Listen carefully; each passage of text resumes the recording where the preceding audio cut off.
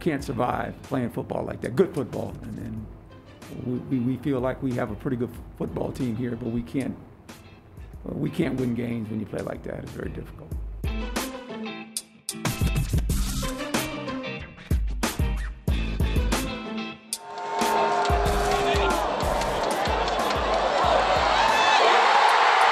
Hey, we'd all like to turn the page on this BYU game, right?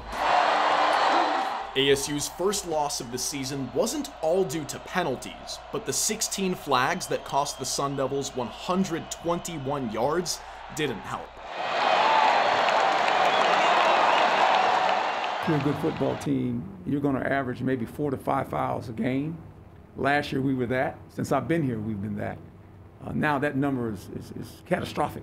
On a team that returns almost its entire defense and a majority of offensive starters, one would expect the opposite from a discipline standpoint. The penalties weren't the only issue, though. You're going to need some explosive plays, and they can't all come from the running game or from Jaden with his legs, right? I mean, you need some explosive passes. Andre Johnson's 58-yard reception in the first quarter was the longest play from scrimmage for the Sun Devil offense. Curtis Hodges' 28-yard catch was the second longest gain, but these dynamic passing plays were few and thin versus the Cougs. This team always competes. It leaves everything they have on the grass. They don't ever leave the field and go, hey man, we didn't, no. I never worry about that. That's the least of my worries as a head coach, of them playing hard, playing physical, competing.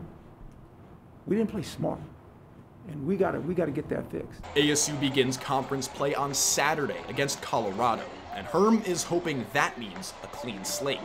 Our schedule is, right now, is we don't have a win or a loss in Pac-12. And the season starts this Saturday. With no clear front-runner in the Pac-12 South, a fresh start is exactly what this team needs. Pac-12 is one of those conferences that it just seems like when we get into conference play, anything can happen. And I think when we have 9 games left, they're all Pac-12 games, so that's going to kind of dictate what type of team we are going forward.